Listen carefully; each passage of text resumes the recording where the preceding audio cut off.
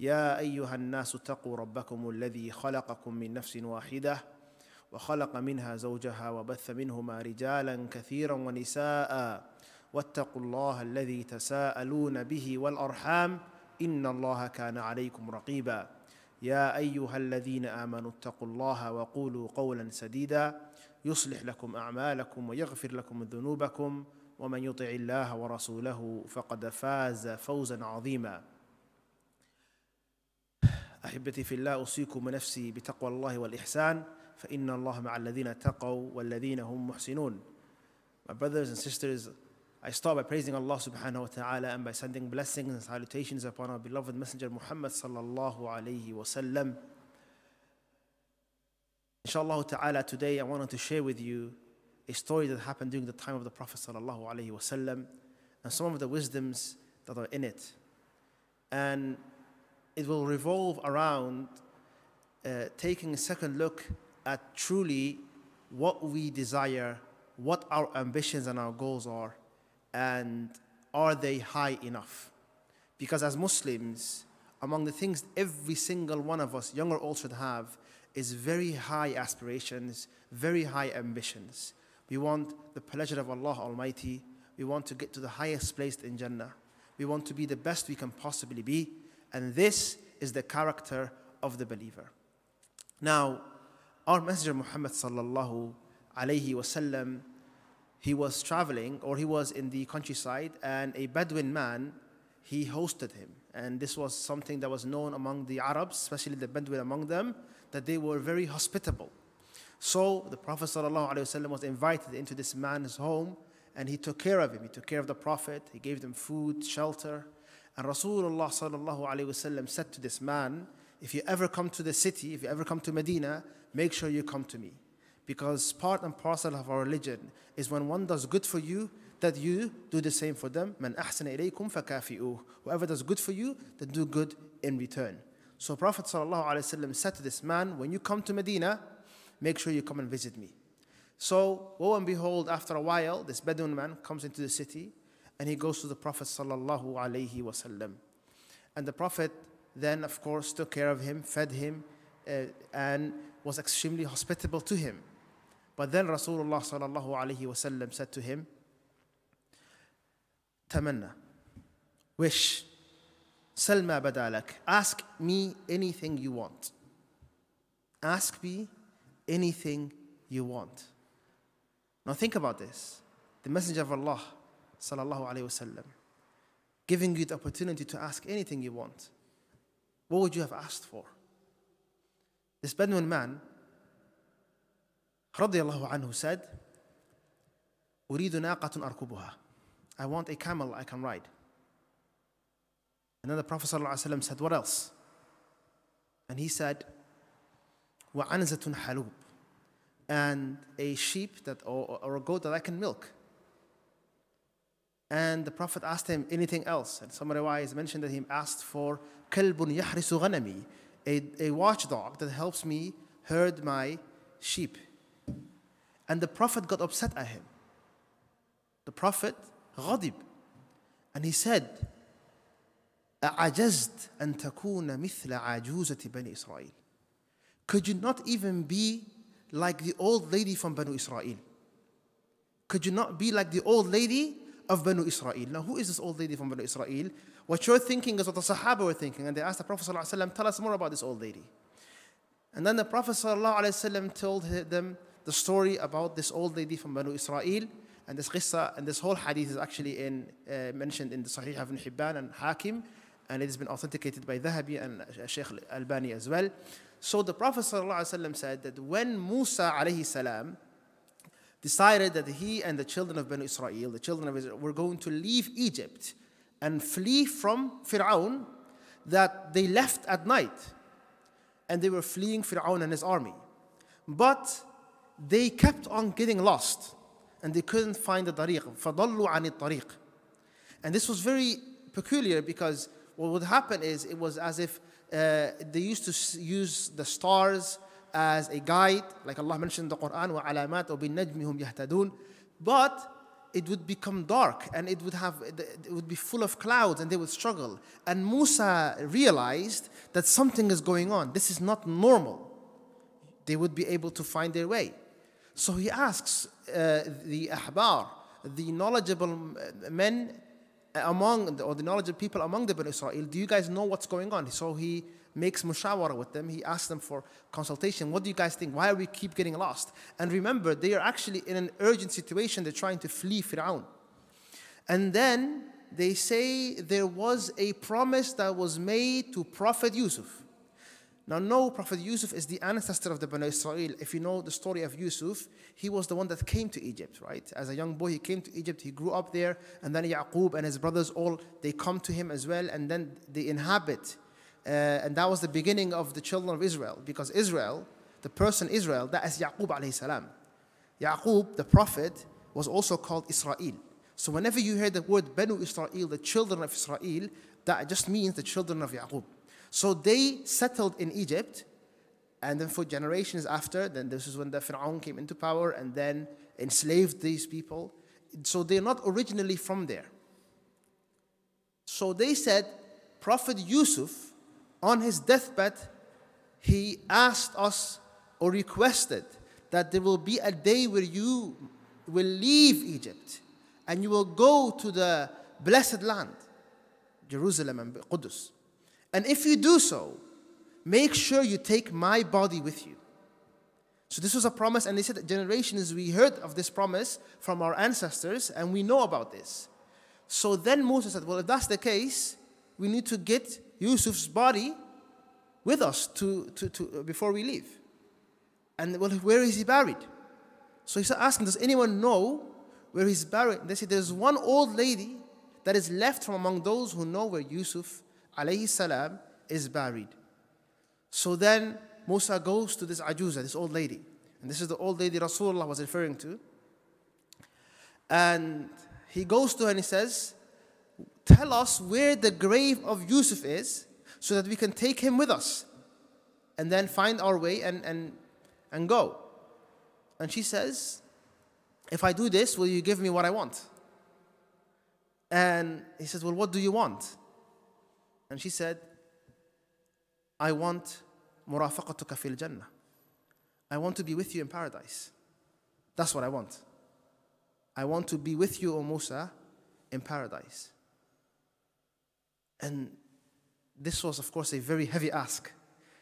Now compare that with what the Bedouin asked Prophet Muhammad sallallahu alaihi wasallam, a camel and a sheep. And this old lady is asking Prophet Musa, I want to be in Jannah, not just in Jannah. I want to be in the highest place in Jannah where the messengers reside. Not just that, I want to be right there next to you.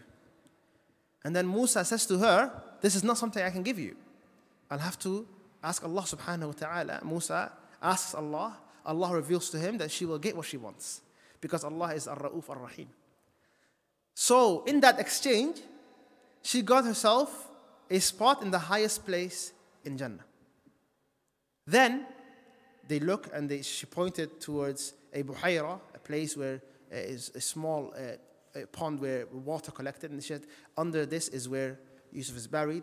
So they dove and they found Yusuf's body. They took it with him, and as soon as they got Yusuf's body, unchanged, because prophets' bodies do not decompose, like Muhammad sallallahu alaihi wasallam told us that the bodies of messengers do not decompose because of their maqam and their sharaf, and the earth does not devour them.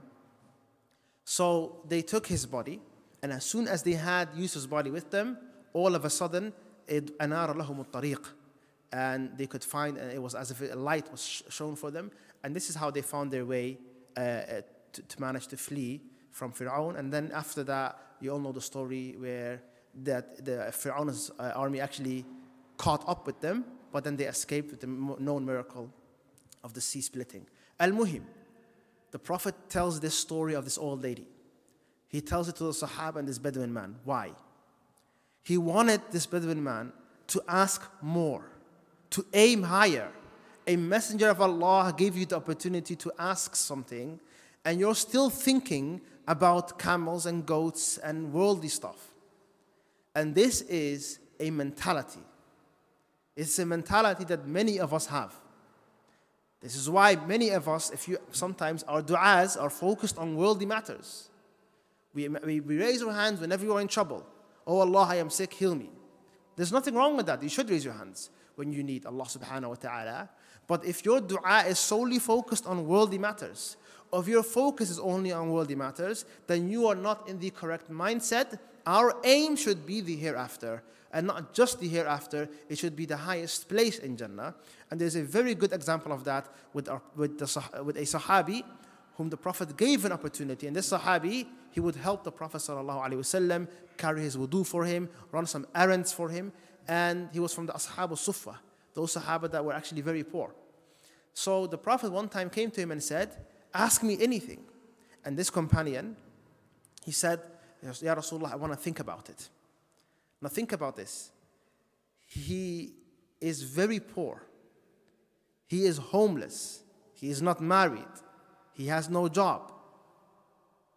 And Rasulullah said to him, ask me anything you want. And he took a few days to think about what he wanted. And in Musnad Ahmad, this Sahabi himself is narrating the story, and he says, I thought about it. And I thought about asking him worldly stuff. I thought about asking him to enrich me, because he was living a very poor lifestyle. But then he said, I realized that this world is going to end, and that there's nothing better than Jannah. And he literally asked the Prophet this exact same thing that this old lady asked the Prophet. He said, Murafaqatuka fil Jannah. And the Prophet ﷺ said, Awa ghayra dhalik, perhaps something else. Is there anything else? And the Prophet, the reason he said this was, Ikhwani fillah, because the Prophet actually wanted to give him wealth. The Prophet wanted to honor him. And in fact, perhaps this is a story for another time.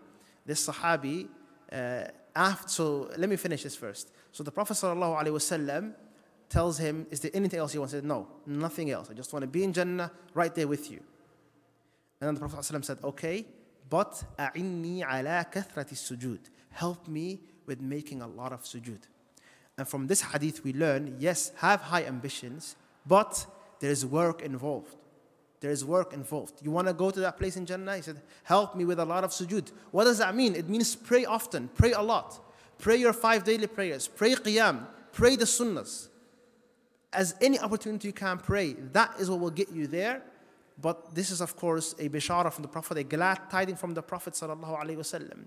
Now later on, the Prophet will go and tell him, you should get married. And he will say, Ya Rasulullah, I have nothing to get married with. And the Prophet will keep on telling him, you should get married. And then finally he says, okay, Ya Rasulullah, I will. But then I got nothing. And then the Prophet ends up helping him to get married and to get a home. And this is a story for another time. But the point is, look at these people. Look at this old lady. Look at this companion. They wanted not Jannah. They wanted the highest place in Jannah. If you and I want that, we should be in that mentality. And we should ask Allah to give us Firdawsul A'la. Which is why the Prophet ﷺ said in a hadith, if you want to ask Allah Jannah, then ask Him for Al-Firdaus Al-A'la. If you're going to ask Allah to go to paradise, to Jannah, then ask Him for Firdaus. فَإِنَّهَا أَعْلَى الْجَنَّةِ وَأَوْسَطُ الْجَنَّةِ. Because indeed it is the highest place in paradise. It is the middle in paradise. It is where you want to be. Now remember, Jannah has 100 levels. And the Prophet is telling you to aim for the highest. This is the mentality we should be in. We should be in this mentality even with our worldly affairs. Don't settle for a C, aim for an A star. This is the mentality we need to grow our young children in, that they can do better, they can aim higher, they can be the best.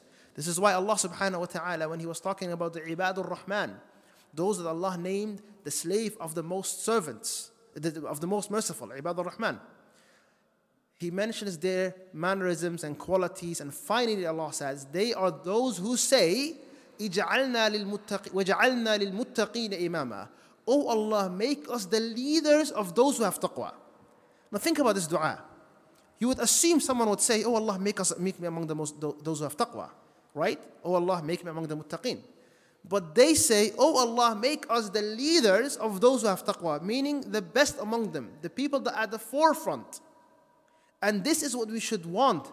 We should want to be the scholars. We should want to be the people that are the most prestigious, the highest, because that is the character of the believer. So when you want something, ask for the best. When you're striving for something, strive for the best. When you're planning for something, plan for the best. This is the mentality we need to have, especially with your akhirah. أقول قولي هذا وأستغفر الله لي ولكم ولسائر المسلمين من كل ذنب فاستغفروه إنه هو الغفور الرحيم.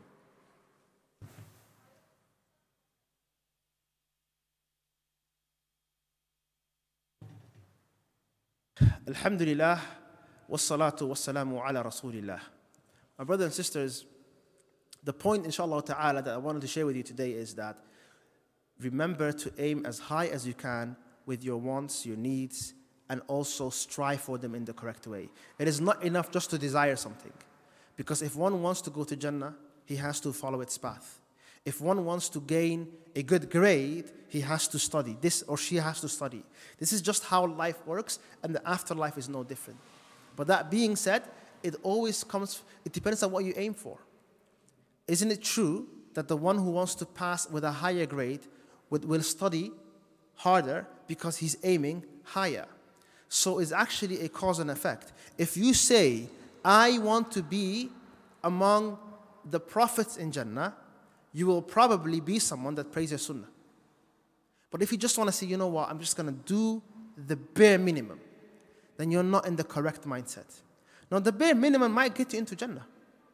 Like that. Like there is a hadith of the Prophet ﷺ said, if one prays his 5 daily prayers, fasts the month of Ramadan, stays away from haram, consumes halal, and fears Allah, he will go to Jannah. So the bare minimum might get you to Jannah, but that is not what the believer strives for. You strive to do ihsan. And this is why, as Muslims, there are levels. You have Islam, then you have Iman, and then you have ihsan. Islam is the person that submits generally. Iman is when you have actual faith in Allah subhanahu wa ta'ala, and that faith manifests in your actions. And ihsan is when you worship Allah subhanahu wa ta'ala as if you see Allah. Now, how many of us would be sinning if we saw Allah? The number would be 0. So having that level of muraqabah, knowing Allah is watching you, this elevates your being, it elevates your worship, it keeps you away from sin. This is what we should be striving for. And if you feel like you're not there yet, that is the whole concept of increasing your iman. Increasing your iman. And you need to be consciously thinking about, am I increasing my iman? Do I feel closer to Allah today than I did yesterday? And this is how you aim, not just aim high, but strive towards that which is better. I ask Allah subhanahu wa ta'ala to forgive our sins and to make us of those that have high aspirations and high ambitions. I ask Allah subhanahu wa ta'ala to make us of those that will enter into Jannah, not just Jannah, but Firdaus al-A'la. ربنا آتنا في الدنيا حسنة وفي الآخرة حسنة وقنا عذاب النار. ربنا اجعلنا للمتقين إماما. ربنا اجعلنا للمتقين إماما. ربنا لا تفرق جمعنا هذا إلا بذنب مغفور وسعي مشكور وعمل متقبل مبرور. اللهم حبب إلينا الإيمان وزينه في قلوبنا وكره إلينا الكفر والفسوق والعصيان وجعلنا من الراشدين. وصلى اللهم وسلم على نبينا محمد وعلى آله وصحبه أجمعين وآخر دعوانا أن الحمد لله رب العالمين وأقم الصلاة.